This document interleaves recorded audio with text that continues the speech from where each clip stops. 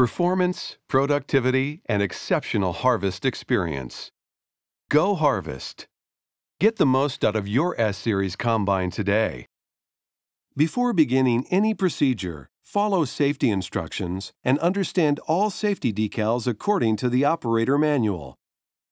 Always use seat belts when operating the machine or riding as an observer.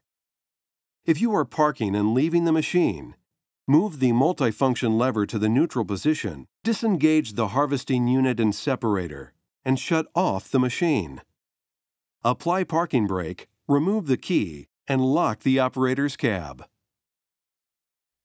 The following video is a quick reference guide for the yield calibration procedure on S-Series combines. Temperature and moisture calibrations should be completed before attempting an accurate yield calibration. The moisture sensor is located within the elevator mount unit on the side of the clean grain elevator. The mass flow sensor is mounted on the transition housing inside the grain tank. There are 4 steps to an accurate yield calibration. Performed in order, they are temperature calibration, mass flow vibration calibration, moisture correction and calibration, and weight or yield calibration. The temperature calibration should be an accurate measurement of the surrounding air temperature. This measurement should be taken at least once a season. Be sure that the moisture meter is empty. From the combine homepage, press the B icon. Next, press G for user calibrations. Then select Moisture Sensor Temperature from the calibration list and press Accept.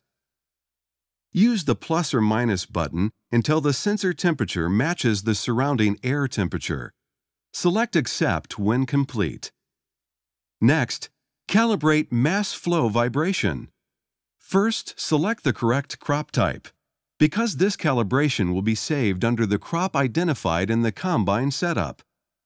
This calibration also needs to be performed with the correct head on the combine for the crop being harvested and be performed for each type of crop. From the combine homepage, press the B icon. Next, press G for user calibrations. Then select Mass Flow Vibration from the calibration list and press Accept. Follow the instructions in the calibration. Engage the header and separator. With the header in the harvesting position, take the engine speed to high idle. Be sure the header is not resting on the ground and that the grain tank is empty. Temperature calibration should be performed before the moisture correction and calibration. Make sure that the moisture sensor metal plates are clean at the beginning of each season. The plates can be cleaned with glass cleaner or water. Calibrate moisture for each grain type harvested. From the combine homepage, press H. Then press D for moisture setup. Checkmark the box labeled Moisture Correction. Next, make sure the numerical box reads 0.0. If it does not, highlight the box and change the number. You may return to the combine homepage.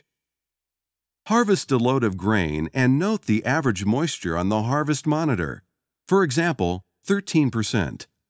Randomly sample the grain from several locations in the grain tank to collect an average moisture sample. Then measure the average moisture of this sample using an accurate and trusted moisture tester. For example, we'll use 12%. Return to the moisture setup and enter the difference in the moisture correction numerical box. For example, the moisture tester, 12%, minus the combine displayed average moisture, 13%, equals minus 1.0. If the moisture readings become erratic and high moisture grain, clean the moisture sensor with water or glass cleaner to remove buildup from the metal fin-shaped capacitance plates. Things to know before performing the yield calibration include temperature and moisture calibration must be performed before weight or yield calibration. Weight calibration loads should be uniform in size and be a minimum of 3,000 pounds. A maximum 13 calibration loads can be saved for each crop type. For more accurate results, use 4 to 8 calibration loads and harvest each calibration load at a different flow rate. For example, 2, 3, 4, and 5 miles per hour. Calibrate for each crop type. Define yield calibration. Press the B icon from the Combine homepage. Next, press G for User Calibrations. Then select Yield from the list of calibrations and press Accept. The next screen will allow you to manage your existing calibration loads, start a new calibration load, or cancel the calibration process. Select the Next button to begin the calibration and be sure that the grain tank is empty. The display will list the first available load number. Begin to harvest and unload only after accumulating 3,000 pounds or more. Later, unload and record the actual scaled weight. Select the Next button and enter the actual scale weight in the numerical box. Return to the Yield Calibration page by pressing the Return icon. Then press the Next icon to repeat the steps at different ground speeds. After completing your calibration loads, return to the Calibration Management screen and checkmark the boxes next to the load ID numbers with the percent between the range of -3.0 and 3.0. Now, press the Calibration icon. Once the calibration is completed updating, press the Accept icon to exit. To delete unwanted calibration loads or make space for new loads, press the Delete icon next to the corresponding load ID. This will permanently delete the calibration load.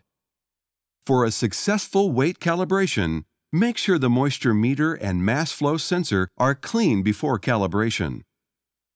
Complete as much of the documentation setup in the display as possible before harvest. Calibration loads should be completed near the same time, once per season, per crop.